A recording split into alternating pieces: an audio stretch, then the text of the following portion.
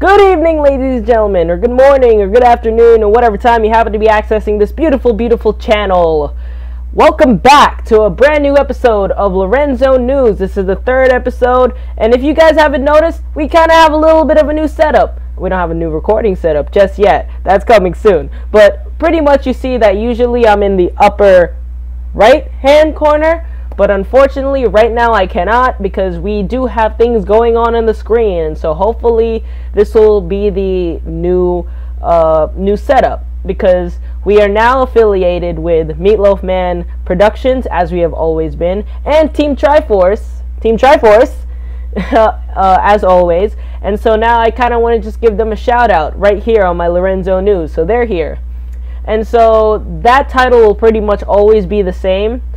Maybe I'll just use different text, but their pictures will always be up there right next to the title of the news. So if you guys couldn't tell, today's episode has to do something with video games and superheroes. Without further ado, let's get started. So this comes from the Chinese mainland. Really amazing. China is lifting their ban on video game sales. So what does that mean? That means that people in China can buy video games now. That's amazing. It comes from the, it was all over the news, in fact, Huffington Post and all these other news sources, they covered it. And they said that because China is kind of like a communist nation, they really restrict their people from doing certain things. In fact, I used to know somebody from Shanghai, China. I won't disclose who they are just for their protection.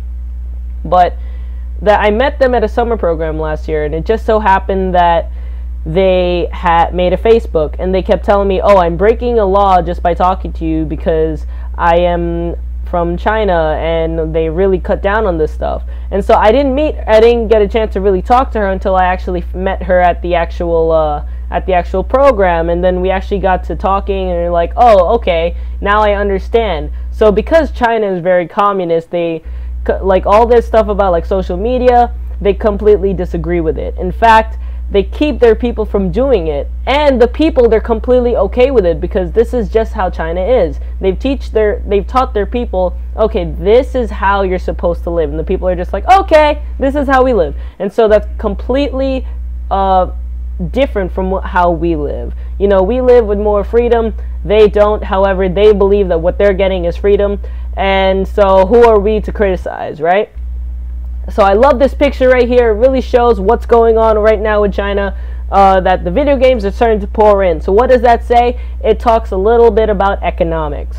And so that means an increase in video game sales coming from the Chinese mainland, and not illegal ones, but completely legal ones coming from the nation.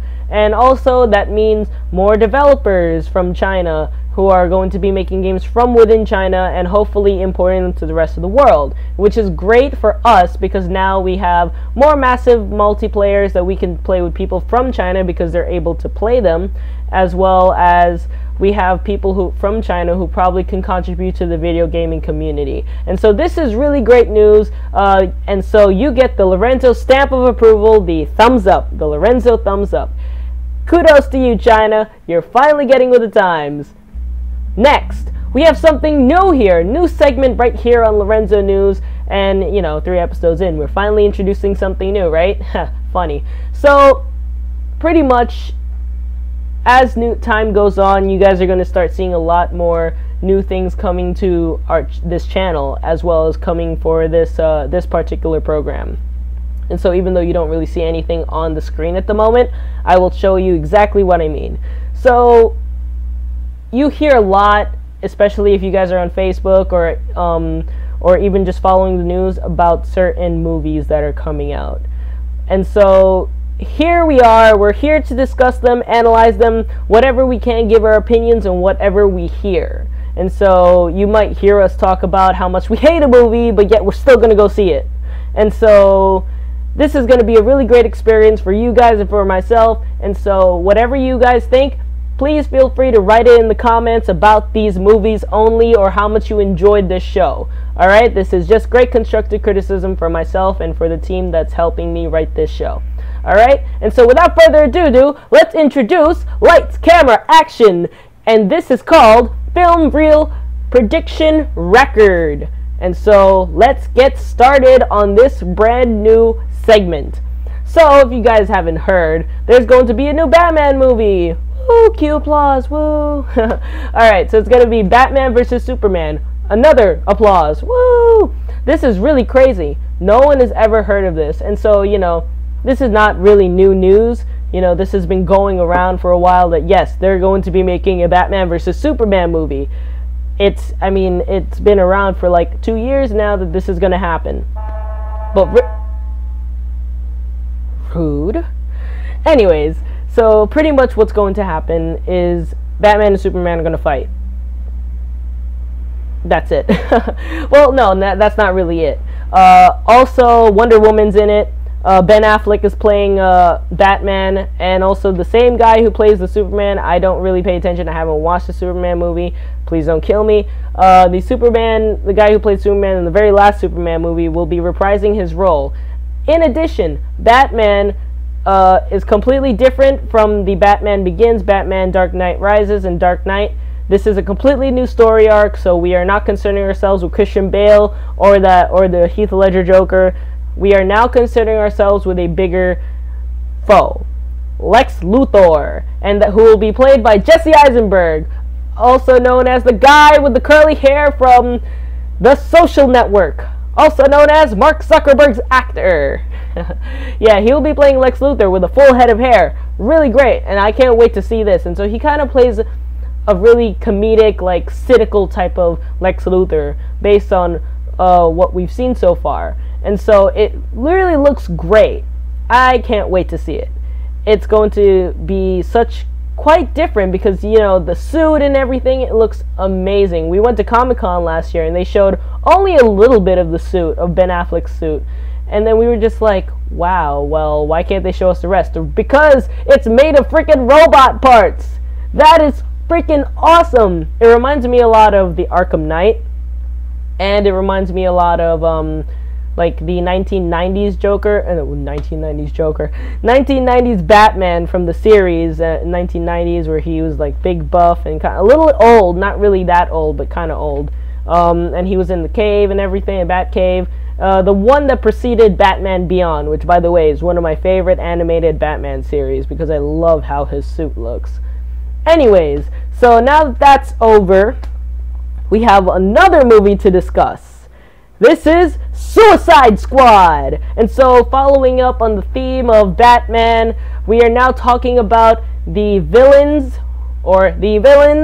from the Batman movies and comics. And so the Suicide Squad, if you guys haven't heard of them, they're really, really, really scary yet punk yet good band of people. Good. And they're pretty much the protagonists in this next movie called Suicide Squad. And so Jared Leto will be playing the Joker, which is this picture, right, whichever way it is. This picture right here on the screen of the Joker, it looks very punk rock type, like he's gonna really hurt you.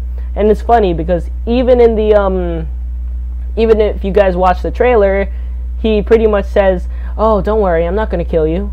I'm just gonna hurt you real bad." And it's really, really funny, you know, like it's terrifying. It's like Heath Ledger Joker put up to the max, and kind of reminds me a lot of the Killing Joke Joker. And so that was really great of them. As well as you see Harley Quinn is up there, and El Diablo, all these other characters. I can't really name them at the moment because I'm not really a big Suicide Squad fan. However, until this movie comes out next year, I will have to get into the series. I have a few of the comics, and so I will be able to read up on who these villains are, a little bit into their characters. I can't wait for this movie. This looks really great.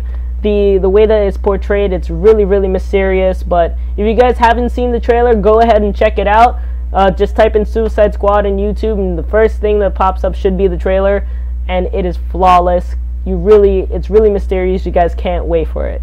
Alright? And next, finally, we have one more thing. Here's the count of the number of movies coming out in 5 or so years. Wrong count. One movie. Boo movie. Wrong count. Here's the real count. Alright, so here are the movies coming out all the way up to 2019 from this year, 2015. So Ant-Man, you got that actually just came out last week. It stars wow, I can't even remember the guy's name. Dwayne "The Rock" Johnson is in it. And if you guys really want to go see it, go see it. It's really great. Since it's out now. Fantastic Four will be coming out next month and looks great, because if you guys haven't seen the Fantastic Four 1 and Fantastic Four 2 Rise of the Silver Surfer from the very first many years ago, it's also, I think those are pretty great movies, just to be honest. They were really good, but a lot of people tend to disagree with me. In fact, I used to own the movie novel version of the first Fantastic Four. I used to read it over and over and over again. It was really great, but it's really good to see that they're finally rebooting it. And so I think the actors are not as well known as they were back then. You know, Jessica Alba back then was played Invisible Woman. It's really great that this is all happening now. And so then in February, we finally get Deadpool, the Deadpool movie starring Ryan Reynolds. This is going to be so exciting. I haven't seen the trailer yet, and because they kind of like, it didn't leak until a few days after I was searching for it, and I just got lazy. I haven't found it yet. Then there's Batman vs Superman in March, Captain America: Civil War. So if you guys haven't seen the Avengers 2 Rise of Ultron, the Civil War Captain America kind of just falls into that Marvel Cinematic Universe, right? X-Men Apocalypse. If you guys have never played the GameCube game, I'm having a really off day, sorry guys. The GameCube game with the giant guy with the eyes in the back, and then you see all the X-Men in the front, not the Magneto one. That's pretty much the movie version of that, and I can't wait for that. Doctor Strange, so that's going to be something really cool, kind of just comes out of nowhere, along with the Suicide Squad, which is also, they kind of just started talking about it a few weeks ago, and they're like, whoa, there's a Suicide Squad movie. We already talked about that. Gambit, also X-Men, and they're reviving the Wolverine movie. So, and if I remember correctly, I don't think Hugh Jackman's reprising his role, and that's in 2017, so that's already a little too far. Then there's Guardians of the Galaxy 2 in May 2017. I can't wait. I love the very first Guardians of the Galaxy, especially the whole 60s, 70s music, 80s. That's amazing. The Awesome Mix Volume 1. I actually have the Awesome Mix on my phone because I like to listen to it on the train and everything. Then Wonder Woman, following the Batman vs Superman movie, will be having her own movie, and that will be so awesome.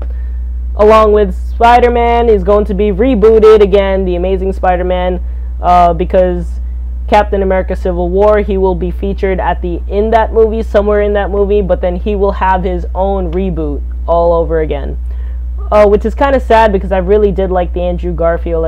I thought that it really started to stick to the whole idea of the Marvel superhero that everybody really wanted.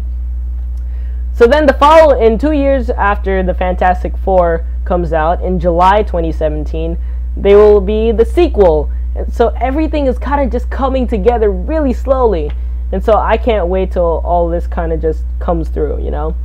Then Thor will be coming out, the sequel to the Thor movie. I think they're on the 4th movie, if I can't remember, 3rd or 4th movie. And then in November 2017, the same month, they will be releasing the Justice League.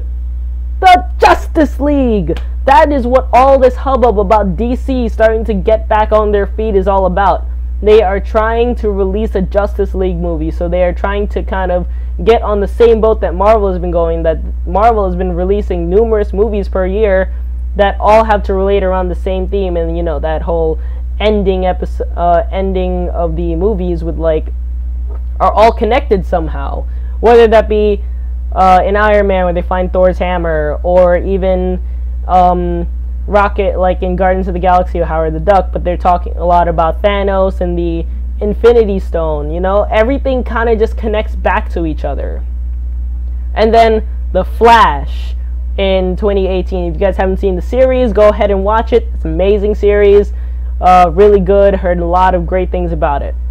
Then Avengers Infinity War Part 1. So that is when everything starts with the whole Infinity Gauntlet and the Infinity Wars with Thanos, Ultron. Everything is gonna, like, Ultron's done, but I mean, like, the whole ring idea that they featured in the Ultron film. Also, this is all just going to be coming together, like Guardians of the Galaxy. It's all just making one full circle, trying to be Infinity Wars, Infinity Gauntlet. Everything is just coming. Black Panther. That's also going to be a really cool movie. So if you guys haven't seen, the animated Avengers movie from many years ago, Black Panther is the one that's wearing all black, and so I can't wait to see how he's going to look and the story that kind of revolves around him. Now, July 2018, I can't really remember exactly what that symbol is, although it does look pretty promising. So if you guys know what it is, please drop your whatever you think it is down there in the description, the comments below, what exactly that symbol is. I might not know, but you guys probably will. Captain Marvel will be coming out in November 2018. As well as I think they're going to be making another Flash sequel. So that will be great 1 year after the first Flash. And then after that, the Avengers Infinity War. I think that's the conclusion to the whole Infinity War, Infinity Gauntlet type thing. I can't wait to see that. That's going to be in May 2019. And so as you can see, Marvel has their entire lineup all the way up to, I think the last thing I heard, 2027. So they pretty much are set for the next 10, 12 years of movies. And then Justice League 2 will come out. And so I think a lot of these will just kind of just slowly start to decrease in, like, oh, these are the number of movies that are coming out, because they still need to think of them. And then Inhumans is the last movie on this count, July 2019. We will be talking about the other movies in a different episode all the way up to 2027. But I kind of just wanted to bring these up, kind of just talk a little bit about them, of how much I really can't wait to go spend a lot of money and go watch them. On that note, I really hope you enjoyed this episode. I really did. The whole film reel prediction thing is really amazing, and I have to thank Ray for giving me these topics, as well as helping me decide on what movies to talk about. And so he kind of helped me a lot on this. And so thank you to all of you at home who are watching me. You guys are awesome. And I just hit 50 subscribers today. I know that's just a tiny number, but we're growing. We're growing, guys, and things are happening for me. So this is really great for me. I'm finally a YouTube partner, and so everything is happening really slowly, but let's see where it takes me. So this is RoyalDudeLorenzo, and I'm signing off on the 3rd episode of Lorenzo News. See you guys next time.